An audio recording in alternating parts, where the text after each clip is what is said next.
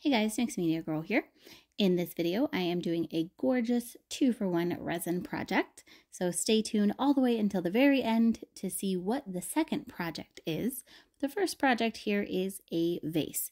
So I'm pouring over a clear glass vase, which is upside down on a plastic cup and inside a silicone mold to catch all of the runoff. Once again, it's a 2-for-1 project, so I'm pouring enough resin to do both projects. I'm using Mixed Media Girl Artist Resin and just a few colors. The white I'm using is Alumilite White Resin Dye. The turquoise color is actually called Rond Aqua, and I got mine from RK3 Designs. It's also sold by Artist Till Death. Then I'm using some polycolor micas, 3 colors. I'm using bronze, gold, and gold dust. Now, as a note, the white and the turquoise are opaque.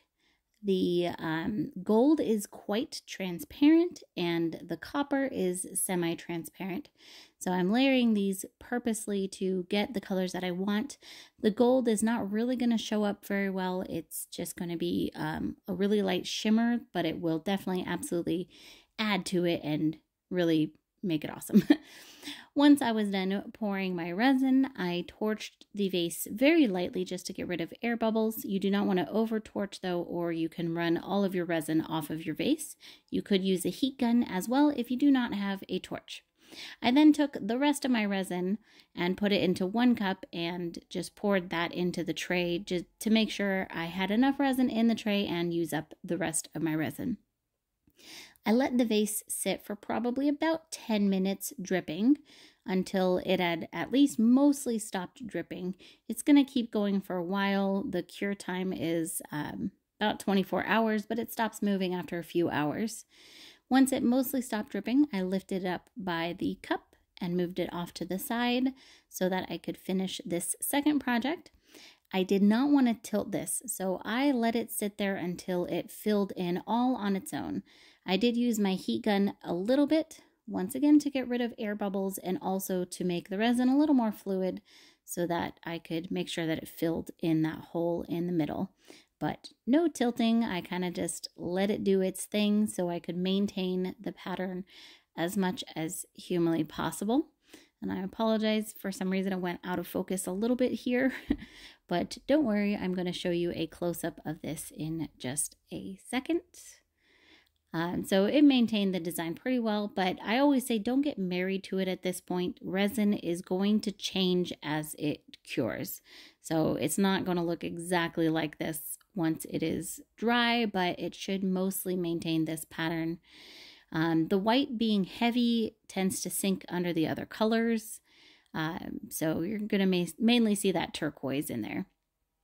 I let this sit for about 5 to 6 hours and then I peeled it out. You can see that it is very, very pliable, but it's not sticky at this point. So it's a very fine line of when you can demold this to do this next step of the project.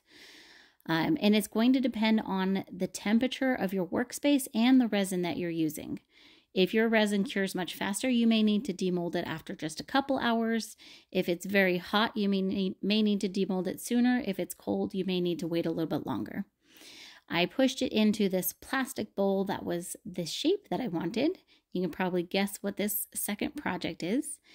And then I put a silicone mat on top of it, and that's because I wanted to weigh down the middle with a bottle of resin, and I did not want the indentations from the bottle of resin on my bowl, so I used that silicone mat as a protectant. And then I let that cure overnight. So the next morning I came in, took out the silicone mat. There is some slight indentations from the mat itself, but you really can't tell. And if it bothers you, you could use a heat gun to get rid of that. I took it out of the plastic bowl. It should come out quite easily. And at this point, it's not 100% hard, but it's quite hard and it will maintain this shape. So here is the vase. It is so beautiful. I cannot tell you guys how much I love this project. I leave the drips on the top. Personally, I like them as part of the design, but feel free to sand them off if you would like.